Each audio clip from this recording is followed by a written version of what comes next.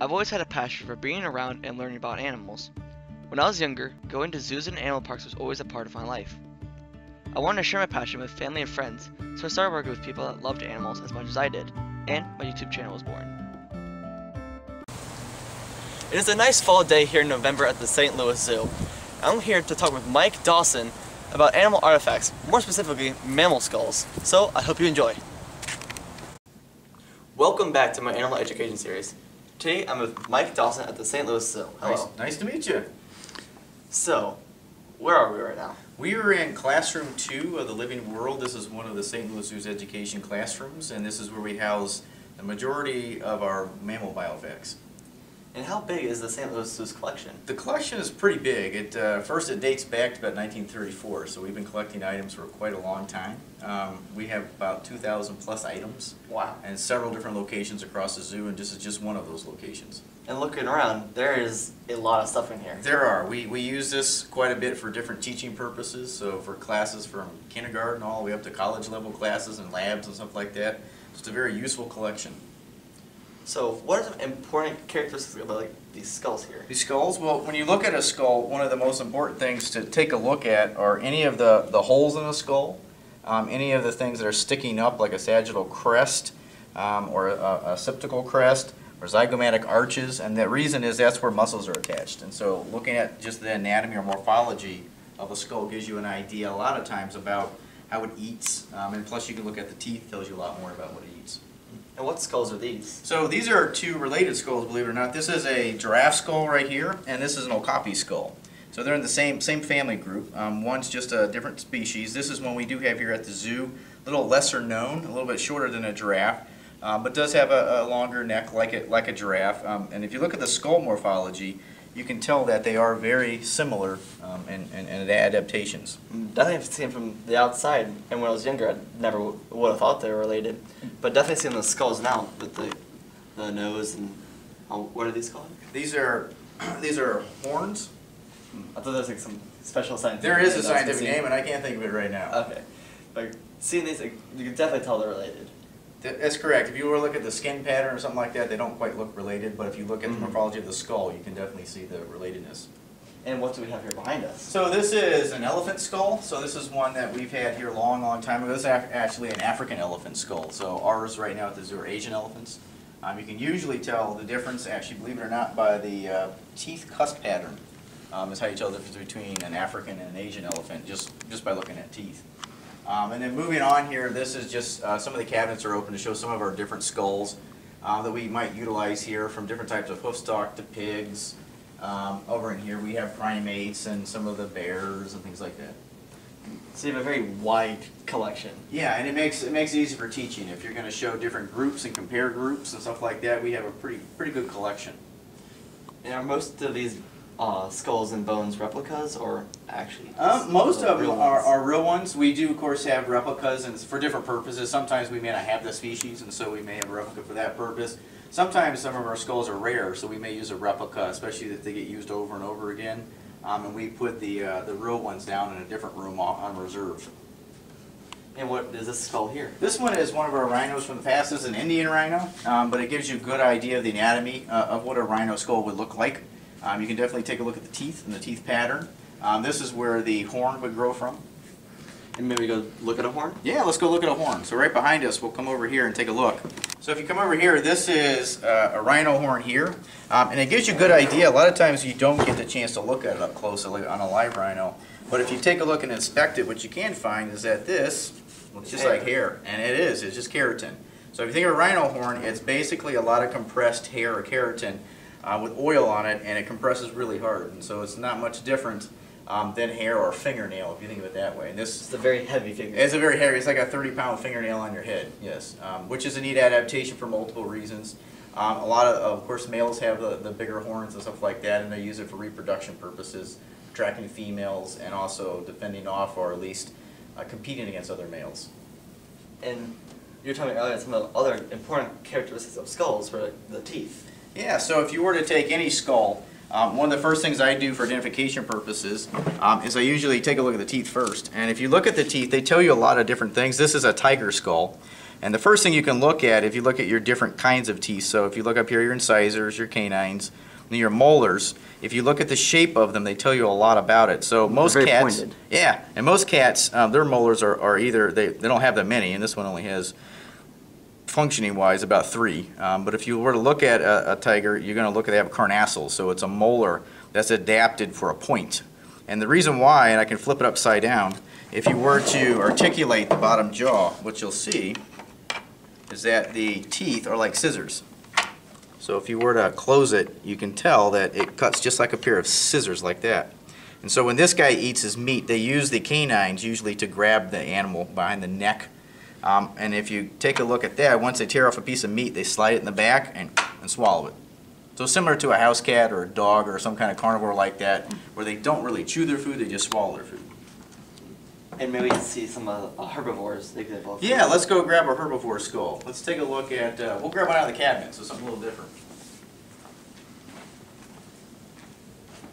So if you were to, we'll grab an elk skull down here. If you were to take a look at an elk skull, this is a great example of a herbivore. So if you look at the eye placement's also a little different. So most herbivores have their eyes on the side versus a carnivore that has their eyes forward facing.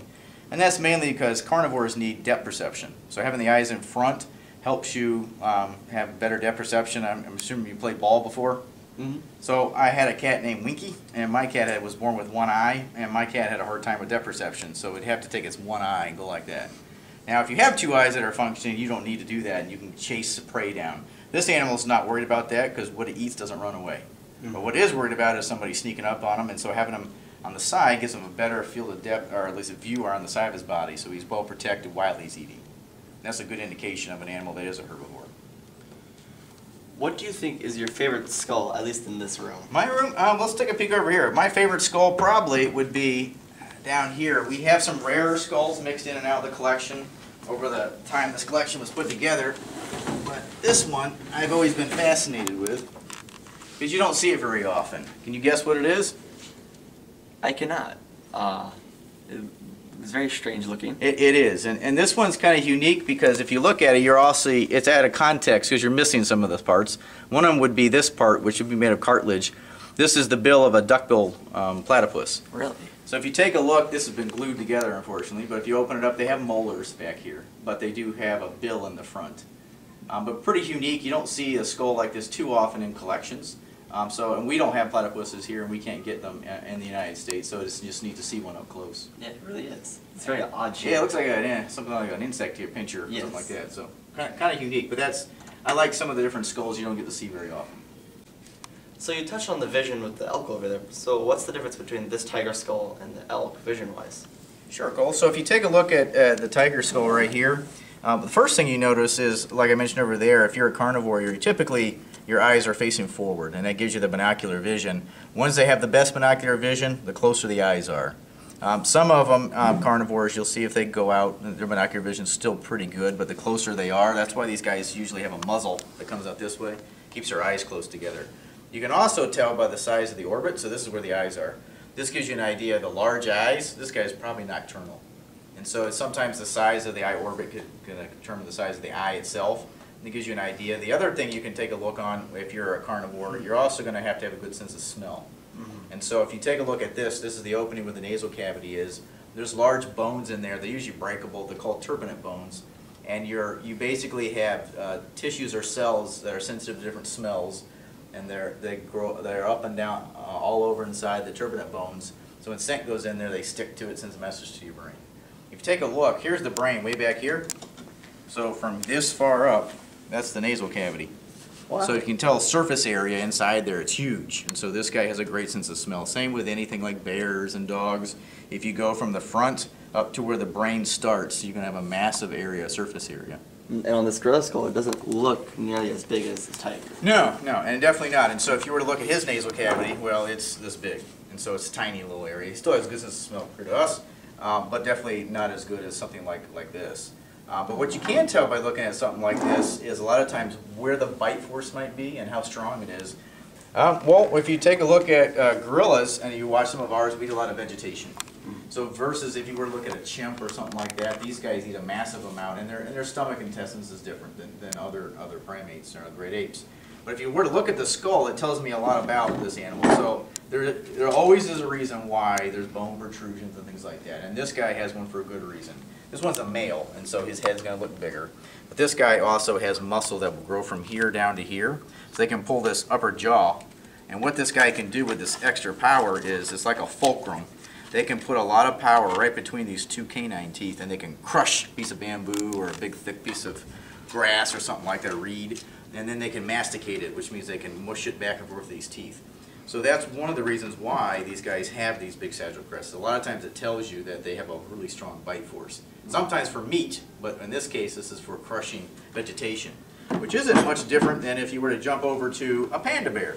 A panda bear, though they evolve from other bears, which are typically omnivores, if we were to pull this guy over here, once again, here's a very large sagittal crest.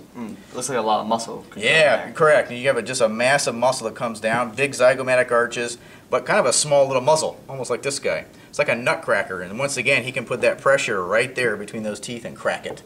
And if you look at his teeth, very similar, a lot of big flat molars, a lot of cusp, and that's for basically going up and down and masticating or breaking down a lot of the different vegetation that he eats. I'll leave that out so you can kind of see that. So once again, we'll take that same idea, but let's look at a carnivore. So if you were to look at, here's two different ones. This one is a dog right here on the left, and on the right here, this is an African painted dog. And if you take a look right here, one of the things you'll notice is his zygomatic arches are much wider than this guy's. The shape of the front is a little bit wider. But what this one is able to do that a dog, even probably your largest dogs, cannot do, these guys, and I don't have the lower jaw to show you, but these guys have enough power in their bite to actually crush bones in the back of their teeth. And so when these guys eat their food, they can eat the entire prey. And so they've evolved on an African plain where they're competing against a lot of other carnivores. So these guys live in large groups, sometimes with 20 to 30 individuals in a group, and when they eat food, they eat it all. So they eat it very fast and they don't have to crush it because they don't always have time to drag it somewhere and eat it, or they could have competition pretty quickly. They have to eat their food, pretty fast or another animal will show up. Yeah. And so that's one of the reasons why they evolved something like that, which is pretty unique.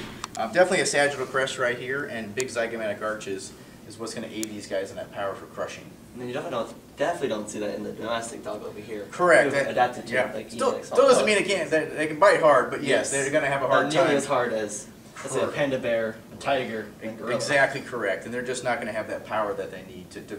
They can probably break rabbit bones and things, softer bones, but nothing as hard as what this guy can eat. Like a zebra or something like that. Trying to think the biggest they could. Yeah, they can crush a lot of those types of hoofstock or smaller animals like that. They can eat pretty much anything they can. You have one of those zebra and horse bones over here. Yes, right? We do. Yeah, if you want to take a look at that. One of the neatest things that we like to talk about for teaching purposes is comparison. So taking things that might be related and comparing them where they might be. This bone is called a cannon bone. And to be honest, it took me a long time reading about this, trying to understand what it represents. So I have actually the finger bones, the hand bones of a human. So if you take a look at this actually is from a leg bone of a zebra. And if you look right here, this bone, which is part of your digits, so the middle finger, this is the same bone right here. So what's happened over time, I'll flip this over. Right now, this is part of the other digits. So these two bones here have now shrunken down, and they have fused to this bone, and it reinforces, makes it really strong. These bones right here are going to be right up in here, and these become the knee bone of a horse, which is kind of neat. The rest of the finger bone right here, they're down this direction. They become the end of the hoof, the part that bends like that. So they've evolved over time to lose or limit some of the different digits, and this has become a strong way for these guys to run. And so it's kind of neat when you compare them. If you were to compare this large bone, what do you think that is?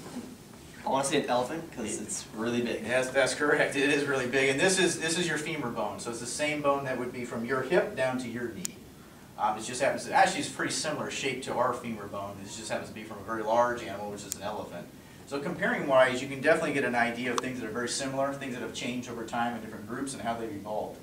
It's pretty crazy how those wild dogs can bite through this for food. It is amazing that they can crush, and I'm sure there's some bones they can't crush, but it is amazing there's enough power to chip it. Very heavy. Yeah, they can break it open and get the marrow out of some of these different animals. In this video clip, you can see some of the St. Louis Zoo's flesh-eating beetles. To start this process, you first have to remove as much flesh as possible.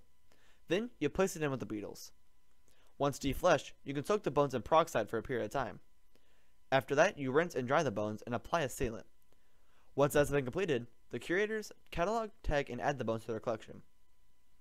And I'd like to thank Mike Dawson and the St. Louis Zoo for allowing me to come out here and do interviews. And I hope you guys enjoyed this week's episode. And as always, don't forget to leave a big thumbs up down below, subscribe to my channel, and also check out my Instagram at @ColeShirk. As always, I'll see you next week.